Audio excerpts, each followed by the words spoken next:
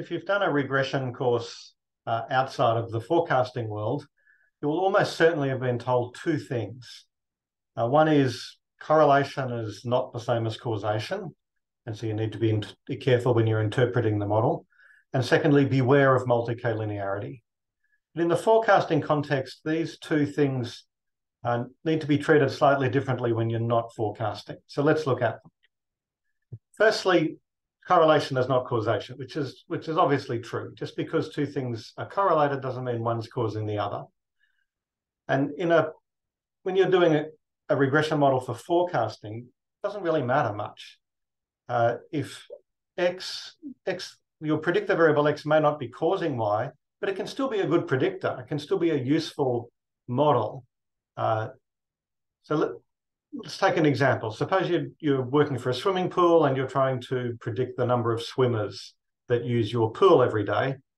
And you notice that it's highly correlated with the number of ice creams sold. Well, you could build a model that predicts the number of swimmers based on the number of ice creams. Of course, then you have a problem of how do you predict the number of ice creams sold, but that's another issue. But it is a viable model, even though ice creams are not causing the swimmers. So correlations can be useful for forecasting even when there's no causation going on. However, it is usually better to find causal relationships if you can. And in the example of the swimming pool, you would also know that the number of swimmers is going to be correlated with the temperature, and you could predict the number of swimmers using your pool every day if you knew what the temperature was going to be on that day. And that will be a stronger model because the relationship's causal, and causal relationships tend to be stronger than non-causal relationships. So it is worth thinking about a little bit, but you don't have to be too concerned about whether your predictors are actually causing Y. We're simply looking for a model that gives us useful forecasts and finding predictors that help. The second issue that sometimes gets talked about in regression is multi-collinearity. And that will occur when you've got two predictors that are quite strongly related to each other.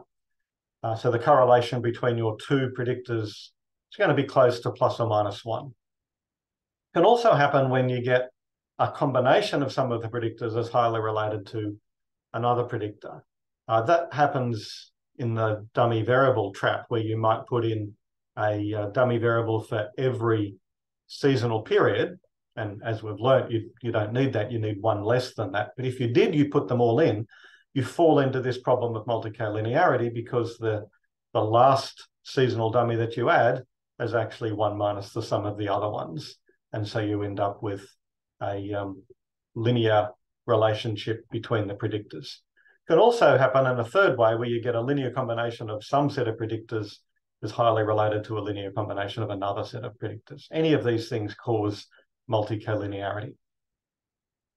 Now, why is this a problem? Well, if it's an exact multi-collinearity, then you can't actually fit the regression. But even if it's not exact, if the correlations are close, higher than 0.9 but less than 1, or between -1 and -0.9, you can have some difficulties in estimating the coefficients. Good statistical software such as R and other reputable statistics packages do their best to use good methods for estimating the parameters, so that this is not a really big concern unless the correlations are very, very close to plus or minus 1. There are software packages around that don't use good algorithms, and the most egregious example of that is Microsoft Excel, which you should never use for any serious statistical work. The other problem that can happen is if you fit a model and you're interested in doing inference on the model, you might be doing statistical tests on whether the particular predictor has a significant effect or not.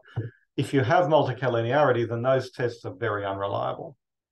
But in forecasting, we're not doing that. We're just trying to find models that give good forecasts, and there's actually no problem with the predictions from the model, provided that the value of the predictors in the forecasts are within the range that you used in the training, in the fitting. So if your predictor normally goes between 0 and 100, and you're trying to forecast ahead, and the the future value of that predictor is also between 0 and 100, then the fact that it's collinear or close to collinear with other variables shouldn't matter.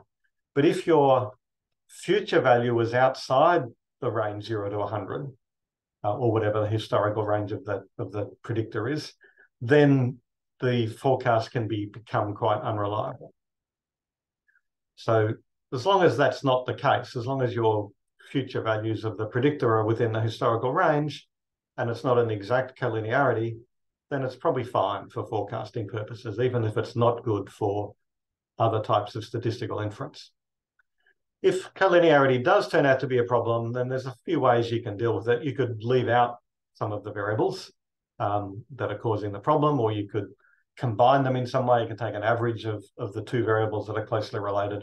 Sometimes it's useful to take an average of two related variables and the difference of the two related variables. And you don't lose any information then, but you gain all of the, you avoid the problems of collinearity between the two predictors.